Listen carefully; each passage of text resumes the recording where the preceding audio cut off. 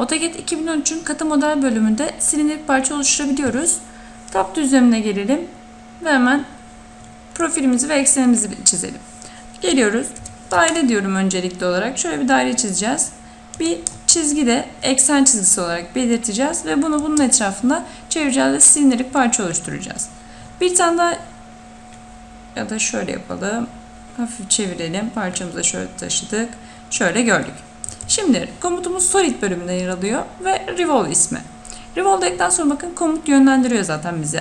Aşağıdan takip edersek objeyi seçin diyor. Objeyi seçtikten sonra enter diyoruz.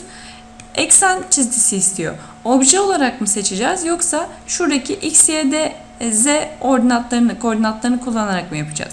Şimdi ben ne istiyorum? Obje, yani şunun etrafında dönmesine. O yüzden o enter diyorum. Şuna tıkladıktan sonra bunun etrafında dönüyor bakın. Neye göre dönüyor? Başlangıç çizgisine göre şuradan başlıyor. Çizim buradan başladı o yüzden. Ve ölçü görebiliyoruz. Manuel olarak bir noktada bırakabiliriz. Klavyeden değer girebiliriz. Örneğin 360 deyip enter dediğimizde 360 derece çevirerek bir model oluşturuyor. Gördüğünüz gibi. Şimdi şöyle çekelim biraz. Hemen rectangle kullanarak bir dikdörtgen oluşturalım. Bir de şöyle içine dikdörtgen oluşturalım. Şöyle bir şey. Line enter diyerek de bir eksen belirleyelim. Bu eksen etrafında çevireceğiz dedik. Şimdi geldim Revolve'a tekrar. Obje istiyor bizden. Hepsini seçiyoruz objemizin. Enter diyoruz. Bakın Y etrafında çevirmemiz gerekiyor normalde değil mi? Hemen gelip Y enter dediğimizde bakın şurada koordinat noktası neredeyse oradan baz alarak çeviriyor.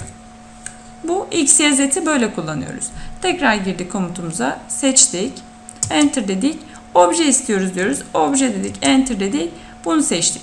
Şimdi buna göre bakın başlıyor. Start Angel dediğimizde de başlangıç açısını kendimiz belirliyoruz. ST Enter dedik. Nereden başlamasını istiyoruz? Şuradan.